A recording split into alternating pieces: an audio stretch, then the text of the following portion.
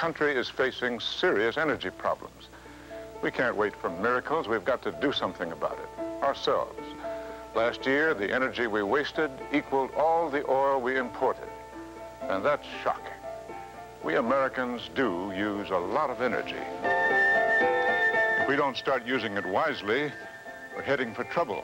The Alliance to Save Energy asks every American family to save a gallon of gasoline each week, cut down on heat and air conditioning, and use appliances sensibly. Now, that's really no hardship. In fact, it will save you money. Send for this free energy guide. It tells how each of us can help. If we don't work together to save energy today, we could all be very sorry tomorrow. Let's not blow it, America.